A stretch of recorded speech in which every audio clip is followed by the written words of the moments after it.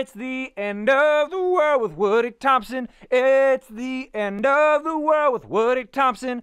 Intro song. And then the show will start with all the graphics and everything. Super volcano, zombie invasion, asteroids headed this way, nuclear fallout. And you thought you'd die in your sleep.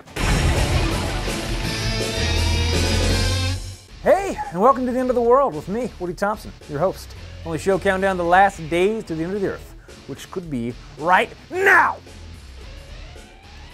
How cool would that have been? The world actually ended right then when I said that? Right now. Probably would have sucked a lot, actually. Got a lot of stuff to do still. All right, let's get to our question of the day, which comes from subscriber Interscope8, who asks, how to avoid radiation? I'm assuming you mean, how do you avoid radiation after a nuclear apocalypse? Well, there's a few different things you can do, and I'm going to explain them to you. But first, to the surface! Doomsday. You've just survived a nuclear blast. Now find yourself at the mercy of the radioactive waves emanating from the explosion. Time is of the utmost importance now, and your biggest challenge will be surviving radiation.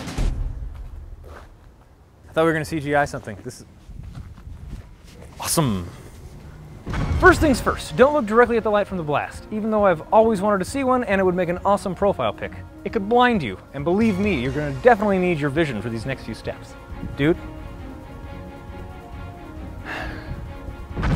Now, if you're within 10 miles of the edge of that blast, don't bother looking for a place to hide. Run. You've got about 10 minutes to put a mile between you and the edge of that mushroom cloud. You're going to have to do better than that.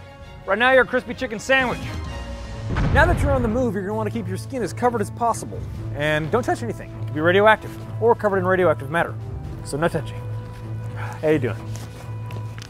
You know, ladies, another safe place to be is deep inside a radiation-proof bunker.